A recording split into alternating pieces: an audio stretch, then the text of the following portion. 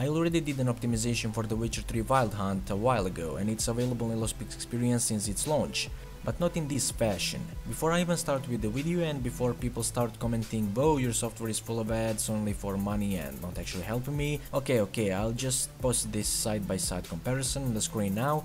No difference? Okay, maybe no difference in terms of quality yet, but in terms of performance, there is. 15 to 20 frames per second more on my main gaming rig with GeForce GTX 970 and Core i5 at 1080p. Okay, now I'll show you this. Now do you see the difference here? Of course you do now. This is the ultra low specs optimization. This is almost same as the very first with the Witcher game.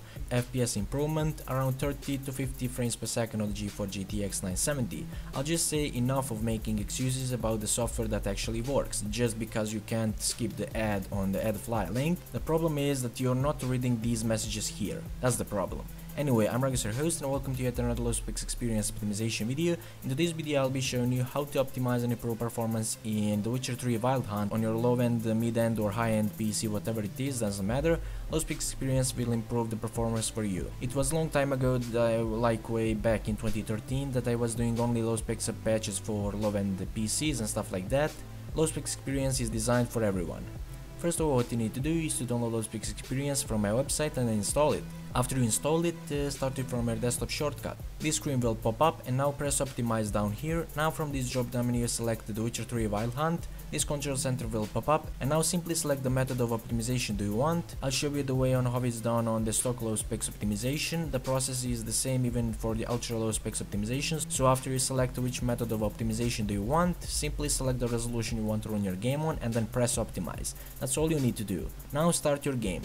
Right before we jump into the game, I'll just show you two additional things that may come in handy, and these being how to restore default settings. Okay, so just simply go to LostPix Experience and press Restore Default. It's as simple as it gets. If you run into any problems while using LostPix Experience, make sure to contact us through the contact tab and we'll gladly answer all of your questions, usually under 24 hours. Now let's see if the optimization actually helped. Well, we already know that it did help, but as every optimization video recently on my channel, I'm showing the before and after optimization gameplay. FPS improvement will be shown somewhere on screen that I'll add while editing the video. Anyway, I'm leaving you now with more The Witcher 3 Wild Hunt gameplay. Don't forget to like the video and subscribe if you found this useful. And remember, low specs experience doesn't work. It's all just for the money.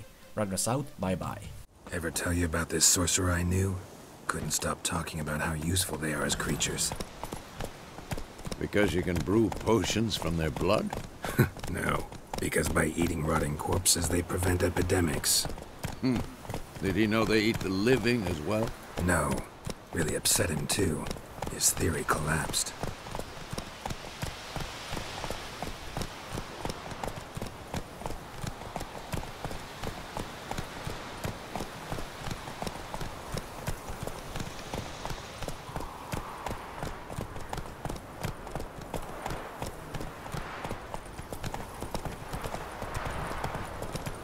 War's not exactly going our way.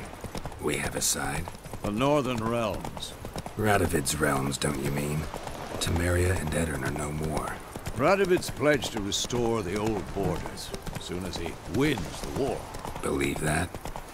Gotta believe something. It's what keeps us going.